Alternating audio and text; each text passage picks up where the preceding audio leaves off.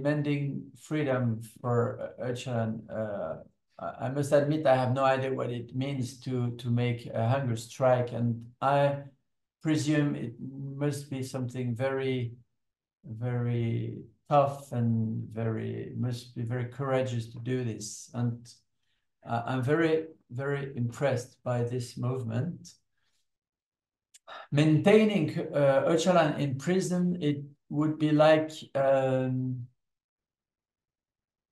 wanting to try not to find any solution to the Kurdish issue. There is no other way than finding a solution to the Kurdish issue, and releasing Öcalan would be admit this for the political power.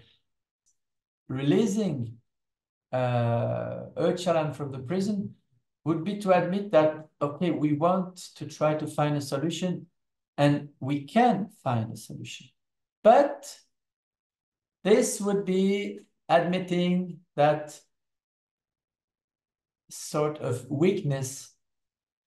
It means that to get away from the power position, to get away from the fighting, the struggle, the capitalist way of thinking, that's what makes me quite optimistic, and that perhaps the Turkish could have some light in the minds, and thinking that, okay, we could open one door for peace.